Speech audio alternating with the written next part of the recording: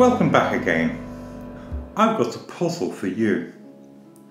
Most of us are reasonably happy with the answers we have so far. The flat Earth seems to be holding up well, so I ask you to think back to the globe for a moment. The Sun has been set rather nicely at the centre of the solar system, and its path between the tropics of Cancer and Capricorn has been accommodated by tilting the Earth's axis relative to the Sun. Once a year, regular as clockwork, the Sun seems to move from one to the other and back again. So let's turn our thoughts to its partner in the sky, the Moon. Again, it appears most nights, and we take it for granted that it does what it does. So I have a question for you. How fast does the Moon travel around the Earth? Most of us have lived with the commonly held belief that it takes about 28 days, and it seems about right. We've all heard about the lunar month, and it seems like a good idea, but when did you last take a good long look at the Moon? Most people think that the Moon takes a month to travel around the Earth, and that it travels west to east. After all, each night it's further east than the night before. But rather than checking from one night to the next, how about going out and watching it for a couple of hours in one night? Do you notice something? Yep, it's going the other way.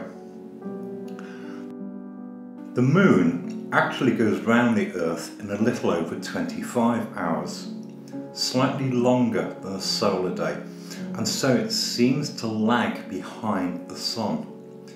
We've all heard the old stories about the tortoise and the hare, used to describe how one is slower than the other. So the appearance that the Moon is travelling in the opposite direction to the Sun only occurs when we're too impatient to watch the Moon for a few hours. Alright so far? Here's the kicker. The Moon also travels from Cancer to Capricorn and back again, but it does so in 1 month. Yeah, go and take a closer look. Did you ever wonder why the Moon moves north and south over the month and then comes back again? It's kinda smart, but let's not let it slip under the radar. If you've gotten your head around flat Earth, this shouldn't faze you too much.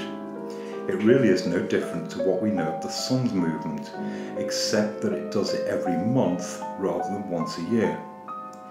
Give this one to the Globers and see what they make of it.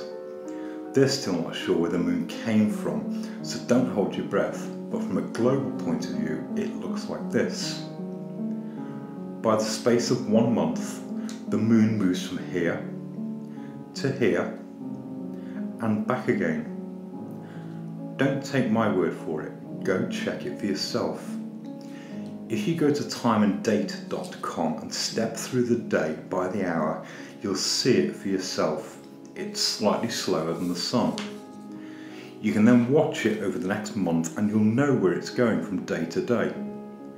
Once you see how fast the Moon moves around the Earth, the moon phases reflecting sunlight are senseless. For the globe, the Moon mimics the movement of the Sun, and there's a big difference. The movement of the Sun is claimed to be caused by the tilt of the axis of the globe relative to the Sun. The Moon has no such claim to rely on.